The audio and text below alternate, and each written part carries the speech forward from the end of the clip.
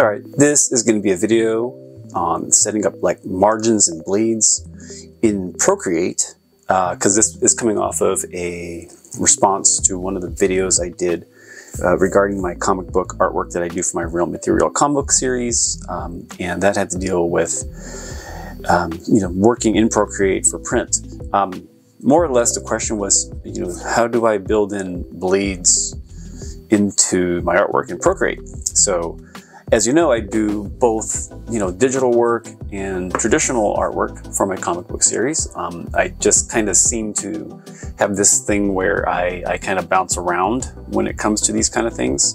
So really my main thing is that I like working in both mediums. But lately, as of this video here, I have been doing mostly traditional artwork here, pencil, ink on paper. But to get back to the original question, I'm going to open up my iPad here and we'll go into Procreate right here. Oops, that's Patreon, sorry. That's Procreate. Here we go. Okay, so I'm going to open up this page here and I just want to show something as far as the settings that I have on here. Okay, so in Procreate, the main thing that you have to do, and this is what I do, I should back up because I'm used to working 11 by 17, right? So my reference, my point of view is going to be from working with this traditional size, keep in mind, but I think it can apply to here as well on the iPad. So if I click on the little wrench icon and I go to my canvas information,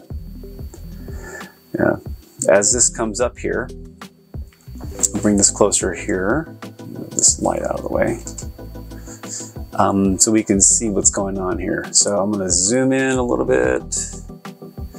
So about this artwork, you can see that the dimensions have a pixel width of 3300 by 5100, but basically that translates into real world physical dimensions that I understand and that I'm used to working as being 11 inches by 17 inches with a resolution of 300 dots per inch. So when you look at that, the main thing that I do is I make sure that this template that's in here is pretty much a replication of this 11 by 17 board that I draw on a piece of paper, right? So what you have to do, and what I do, is I recreated my own template in Illustrator, pulled it into Procreate as a JPEG file, and let me show that template here, which is basically the blue line in this instance. So as you can see here now, oops, get that back in view. So as you can see here, the main thing that we're looking at is that I have created the bleed inside the 11 by 17. So when I'm drawing, I can see where the trim is. So this is the bleed. This solid border here represents the final edge of the comic book in real dimensions, proportions here. And that's similar to what I have here. So what I have here, here's the Strathmore drawing paper.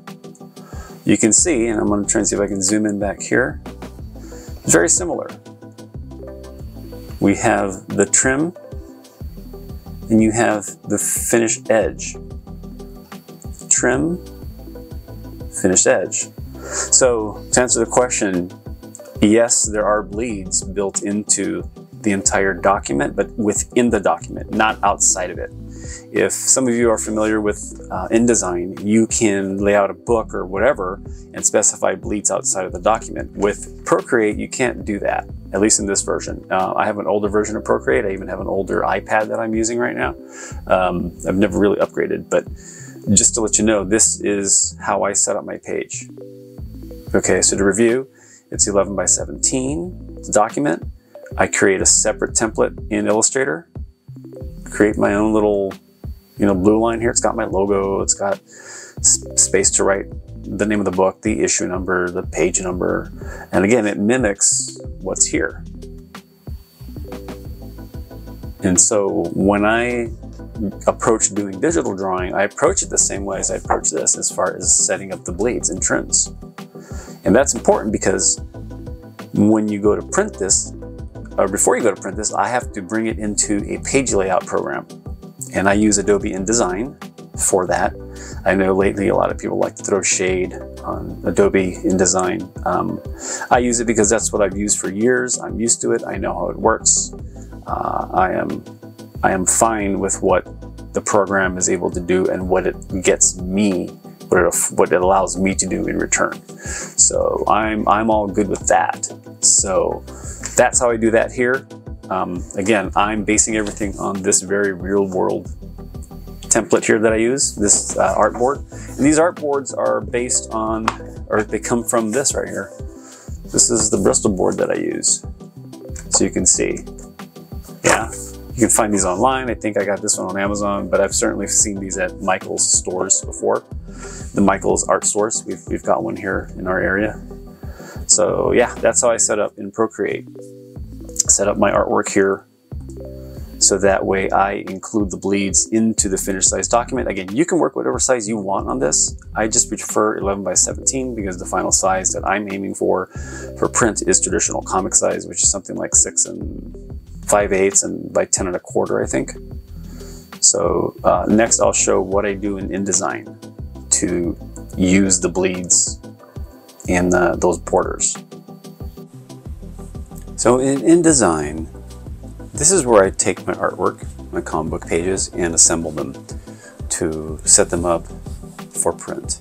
So right now, here's that page we were just looking at here. You can see that here on the right side here. But this is essentially my entire comic book series. This is the 4th issue, which you can see on my website. But as you can see, I am building out this 4th issue here. So going back to this one page, just because that's what we used, that's what I showed on the earlier part of this video. This page here is now lettered, which I do in Adobe Illustrator. Okay, so let's take a look at this InDesign document.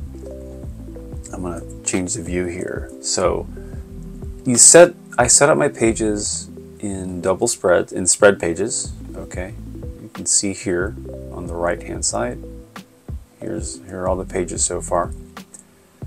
And as far as the document setup itself, if I go into the menu and I go into File, Document Setup,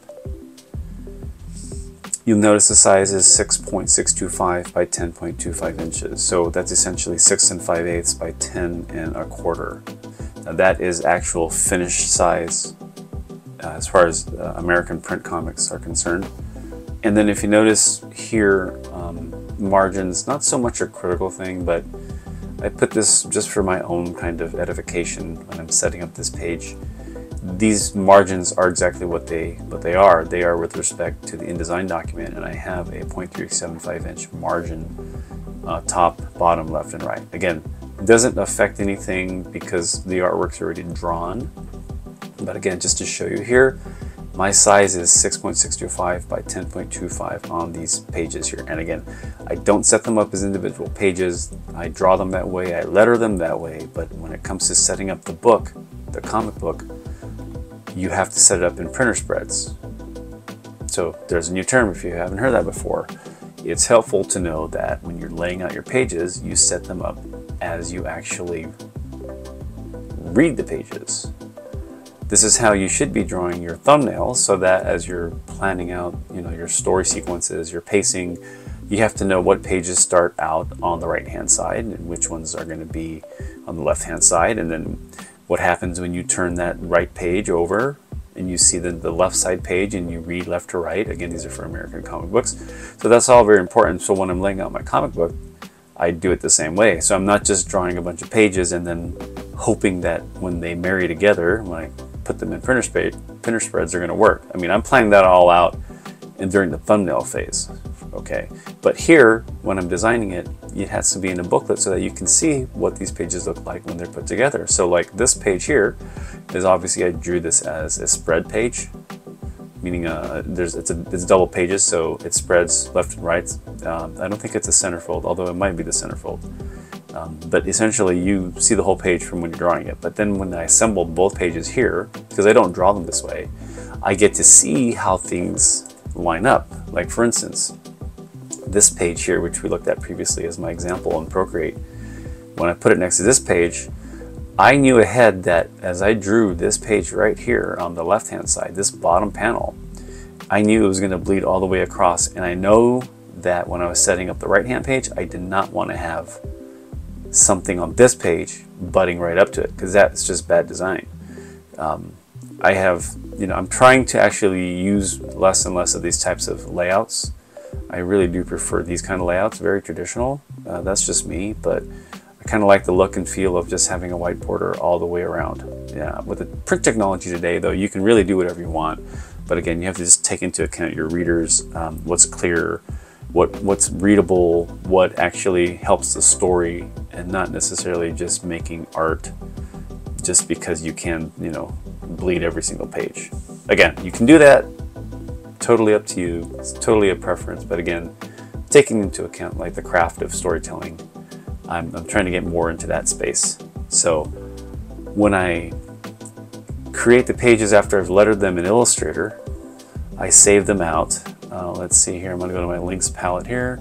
I save them out as .ai files, and when I'm saving them out as a .ai file, I'm making sure to include bleed. So I'm going to zoom in here. If I turn the preview off, you can see where the page bleeds, the artwork bleeds on this page. But then if I turn off the preview and I actually show the border, the bleed coming off of the print edge here, the trim edge, I'm sorry, you can see that the artwork bleeds out and that there's plenty of bleed. And again, this right here, this bleed area right here, that is 1/8 of an inch. Because if you remember when I drew it on the artboard, it was about 1/8 of an inch. But remember, this is being pulled in not 100% of the actual size it was drawn, but if we look up here, it's actually being pulled in actually, I take that back. So the thing is, when I letter my pages, I forgot, I actually letter them at actual size. So I take the 11 by 17 artwork, pull it into Illustrator so that the Illustrator file itself is the traditional comic book size of, what do we say, 6 5/8 by 10 1/4. I make that lettered page where I do my lettering the size of the comic. So that way when I pull it in, it's just easier for me to track, and it's already been scaled and I don't have to scale it here. Like if they were oversized, I could do that. I just did like a little pinch and drag to change the dimensions, basically increasing the size. But if I do that beforehand, if I plan for that in Illustrator, and I make the pages at 100%, or I'm sorry, scale them down to roughly 67%, I think, of the original size of 11 by 17, I can then pull them into InDesign and then have them already just drop right in. So when I'm creating these image boxes here in InDesign, I have to make sure that this box right here, this frame, which is an image frame, that might not be the actual term, but it's basically a shape, rectangular, that is designed or set up so that an image can be pulled in. I have it set up to where there is bleed built into that. So whereas the document, just to review here, whereas the document itself is 6.625 by 10.25. Let's see, how do I show this right here? I have specified a bleed on the top, bottom, inside, and outside of 0.125. Okay, so that 0.125 is right here. So this is the trim. If I pull this out, this is, if I pull this back out, see where that red corner is here, right up here, that is now going to the bleed. So the artwork with the final bleed attached to it goes to 6.75 by 10.5. And again, there's no bleed here on this edge, there's no bleed. Because what happens is, in reality, because of the way it is printed, it will, this edge right here of the artwork on this right hand edge on this left side page, it just prints right up to the edge. There's no need for it to bleed, because if it bled onto the sheet that it was on, and this is getting kind of technical, it would look like something amiss on like the other side of the page. So really what I do is I just make sure, again, going back to Procreate, I just make sure my artboard is 11 by 17. Take that artboard into Adobe Illustrator. I do my lettering there. You know, you can do your lettering if you want in Procreate, but I'll caution you this. If you letter in Procreate and your artboard is 11 by 17, and then you decide to reduce the size of your artboard to pull it in, because I assume you're not going to print your comic at 11 by 17. You probably want to print it comic book size. I'm assuming a lot that this is for US dimensions, but the same holds true for what I'm about to say. If you draw your comic book at a large size with the lettering, and you do the lettering large enough to read, and then you shrink it, that lettering is probably going to get way too small. So this is the reason why I letter my comics in a separate program with the artwork already scaled, and I letter at the actual font size. That might be anywhere from 6, 7, or 8 font with the comic book typeface. So anyway, this is my process here for setting up the bleeds and margins. I know there was a lot more information than probably just saying, hey, set up your bleeds and margins to this size, but this is how I do it and the reasons why. So thanks for watching. If you like this video, want to see more, hey, subscribe. Comments are cool, and we'll catch you in the next video.